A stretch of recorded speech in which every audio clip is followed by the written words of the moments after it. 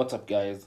In today's tech tip, I'll be showing you how to control your iPhone camera using your Apple Watch Series 7.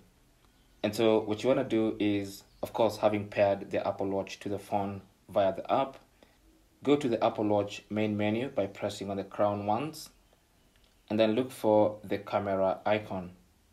Tap on it, and that will launch the camera on your Apple Watch and even use your Apple Watch screen as the viewfinder, as you can see. Now, depending on whether the phone is in photo mode or video mode is what is going to respond here. So now, since it's in photo mode, you can easily take pictures by simply using your Apple Watch, as you can see. And you can even view the photos from the Apple Watch itself. Close. And there's a little menu on the right hand side. If you select it, you should see that you can be able to set a timer for the photos. You can even switch between the front and the rear camera, as you can see.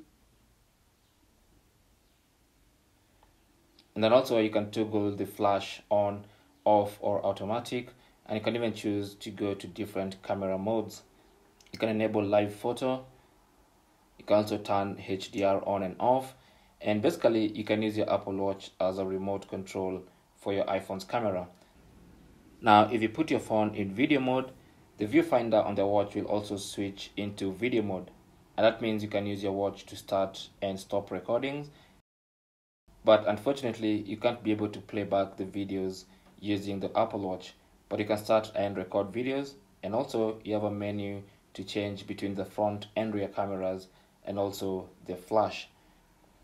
So that means this can be convenient in case you want to place your iPhone on a tripod and take a photo of yourself, or even do vlogging using the Apple Watch as your viewfinder.